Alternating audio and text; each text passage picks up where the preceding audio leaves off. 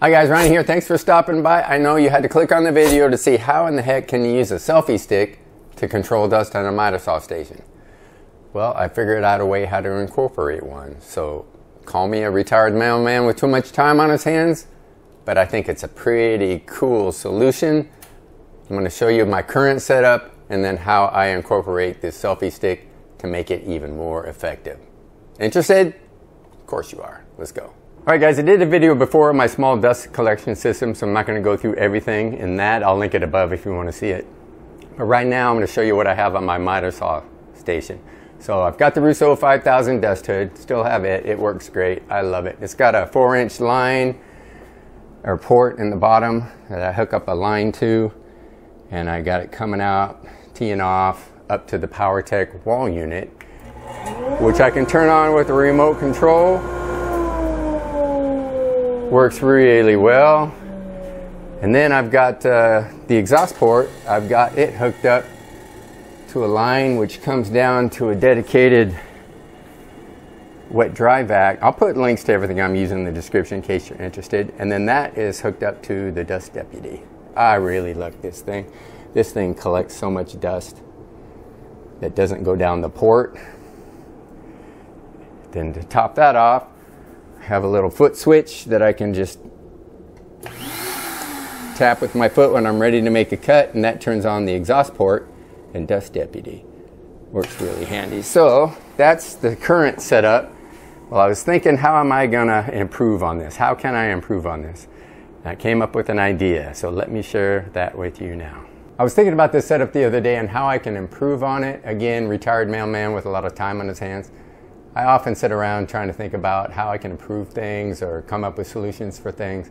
And I don't know how it came to me, but I started thinking about the exhaust on this shop vac or wet dry vac. And how every time you turn it on, works great, works pretty good on the exhaust port for the saw. But then you got the exhaust coming out, you know, after it goes through the filter. Just wasted energy. It's wasted energy. It just goes into the shop doing nothing. Check this out. See all that free air that's coming out? So I started thinking, and I thought, what if? What if? And here's what I came up with. So I thought to myself, what if I can harness that energy? So I got a little adapter, got an extra hose, plugged it into the exhaust port. Now I have to figure out a way how to secure this so it's blowing back into the exhaust port of the saw, right? Pretty cool idea. So I tried different things. I finally came up with this solution. Got a little block, I drilled a hole in it, got a selfie stick, secured it onto my saw. It can adjust accordingly. Had to use a little clamp to keep the block on the stick. But look at that. You can adjust however you want the airflow to go. I've tried multiple positions. So let me show you a non-scientific experiment. I'm getting ready to make a series of cuts on a 2x4 just to show you the debris left over. But first I wanted to show you the airflow and the difference this new source of air makes. You can see I got it connected to the blade here, and as I lower the blade, the air pushes it right directly toward the exhaust port of the miter saw. Now, I also wound up hanging some clear plastic on either side of the front of the hood, either side of the saw, as you can see here.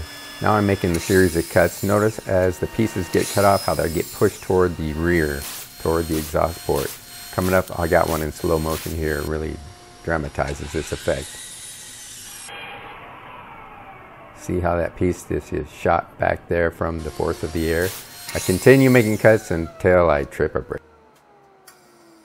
Alright guys, I blew a circuit breaker at cut 13, so I went real quick and reset it. Haven't touched anything over here. I just wanted to get the lights on to show you the dust that was left behind after 13 cuts.